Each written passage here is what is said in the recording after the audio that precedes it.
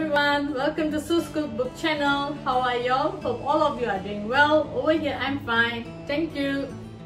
Okay, the dish that I'm going to do today is going to be a paste, vegetarian style tom yum paste, and this is specially dedicated for all vegetarians and vegans who also love Thai food and will use this particular paste to make their favorite Thai dishes.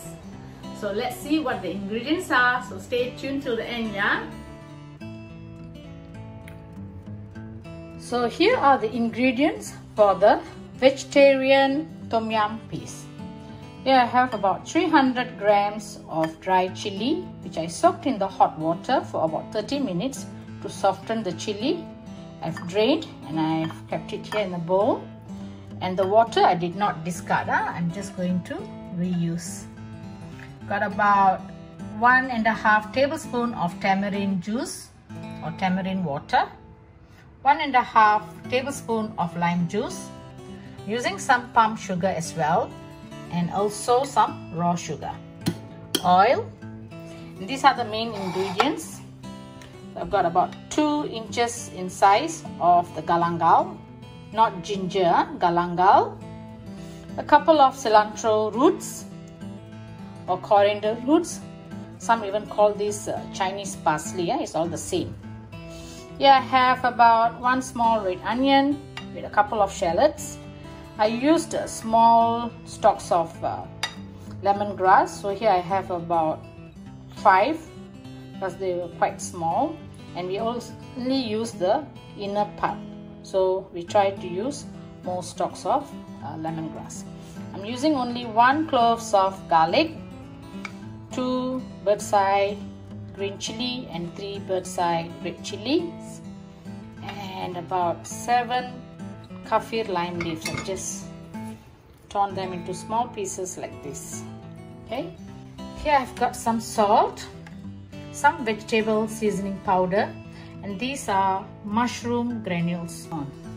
And I just want to share with you another thing is, some of you are always mistaken for ginger and galangal. This is an old ginger, so this is how it looks like. And as for the galangal, you can see the skin is actually quite hard, so this is how the galangal looks like. So sometimes they ask, can I substitute the galangal with ginger? No, actually, because the flavors are different, and usually in tom yum it is galangal that is used, not ginger. Okay, so let me blend all this into a very thick paste and show it to you. Blend all this now, putting in the dry chilies, and if you find that the galangal is a bit big, you may just cut it into even smaller pieces. I've actually sliced it quite thin, because galangal has to be quite thinly sliced for it to be blended, or not it's not going to blend well. Okay, so what you can do is just use the scissors and just cut them into smaller bits like this.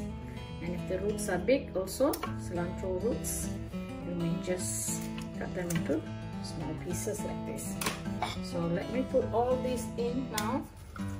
And if you can't find cilantro roots, if you don't get cilantro with the roots, in some countries you might not be able to buy them like that, it's okay.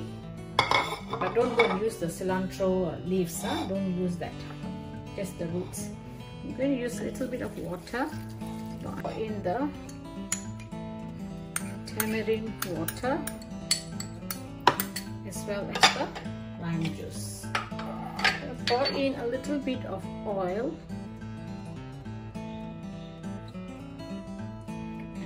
Let me blend this. So here it is, beautiful chili paste that we have blended, and you can actually start smelling the tom yum paste smell, and it's actually super spicy.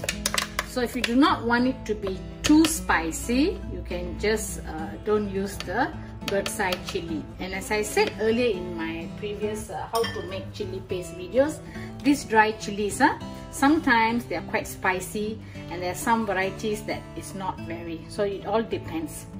So probably the one that I use now, the dry chili, is the spicy type. It's going to heat up a non-stick pan. A non-stick pan would be good, would be a better choice. And now I'm just going to put in some oil, and I'm just going to saute this. Probably it will take about more than 25 minutes to about 40 minutes on low flame.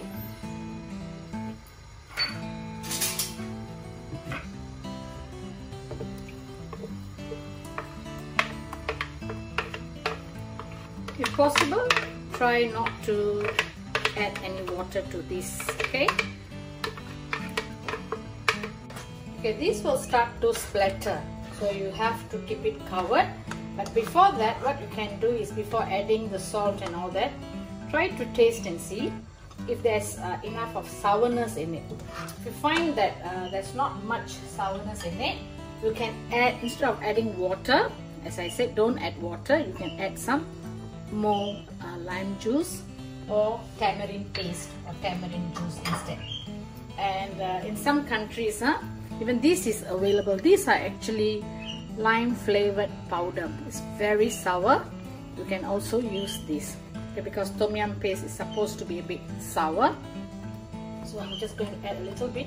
I did not mention this just now because I have it at home, so I'm just using this now. So if you don't have this lime powder, it's fine. Just use lime juice or tamarind juice instead of water.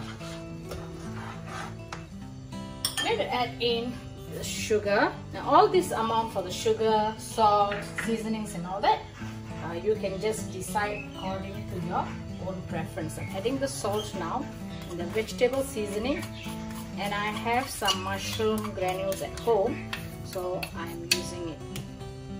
So whatever seasonings that you're using, make sure it's vegetarian, because this is going to be a vegetarian style tom yum paste. Keep it covered and allow this to saute slowly. But time to time, you need to check and you need to stir, because you do not want to burn the paste. Keep the flame low, keep it semi-covered like this, and we'll check this time to time. Check, see how beautiful it is. Time to time I did give it a stir, so you can see it has thickened. The color has changed to a very dark maroonish red, and the smell, it smells awesome here, like tom yum, like we're cooking tom yum goong. It's beautiful. So let me taste. So I think that I'm going to add a little bit more of tamarind juice. Okay, as for the ingredients, I showed you what the ingredients were, because these are vegetarian style tom yum paste. So I did not use any fish sauce, dry shrimp or shrimp paste, right? Besides that, all the other ingredients are the common ingredients that need to be used for the paste. But for the amount, more or less, you can figure it out yourself. If you want to add more palm sugar or more raw sugar, more salt, or whatever, that you can just decide as you cook this paste. So maybe I'm just going to allow this to saute for another couple of minutes, maybe about 5-6 minutes, then I'll check again. So covered. It's about 7 minutes now, and you can see, wow, perfect consistency. And I added a little oil in between while I checked. Just added another 2 tablespoons of oil. So more or less all this you need to decide on your own, because when you are sauteing, you must have sufficient oil, and because you're not going to instantly use up all this amount, right? So the oil actually helps to preserve the chili paste longer, and last you put it in the freezer, last you for a couple of months until you use them.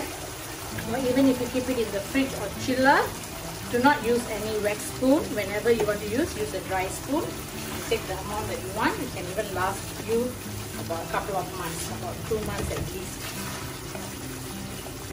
Check for the final seasoning. If there's enough salt, sourness, according to the preference. And just maybe for another 1-2 more minutes, and it's done.